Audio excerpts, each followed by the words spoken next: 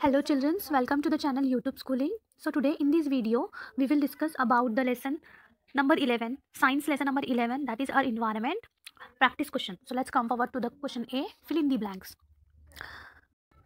Number 1, to save water, close the taps when not in use. Number 2, we should not dash clothes and utensils in the river. So we should not wash clothes and utensils in the river.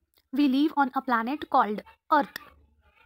Number 4, we should not waste our natural resources. Number 5, we should use recycle paper. Let's come forward to the B question, that is write true or false. Number 1 question, we should not cut down trees. Statement is true. Number 2 question, it is good to allow sewage water with poisonous substances to flow into our rivers. No.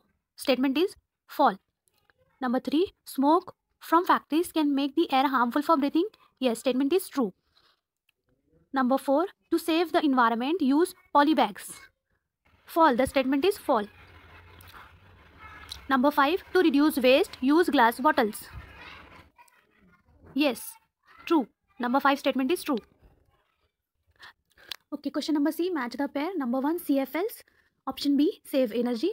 Number 2, tanks. Option E, to store rainwater. Number 3, smoke. Option A, factories.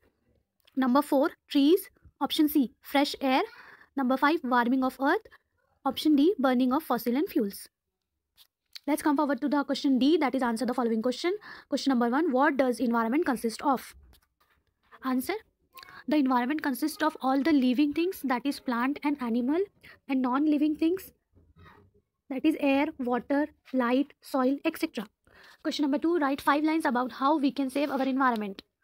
Answer, we can save water, we can save electricity, avoiding taking car as much as possible, growing more trees and plants, reducing pollution, use CFL.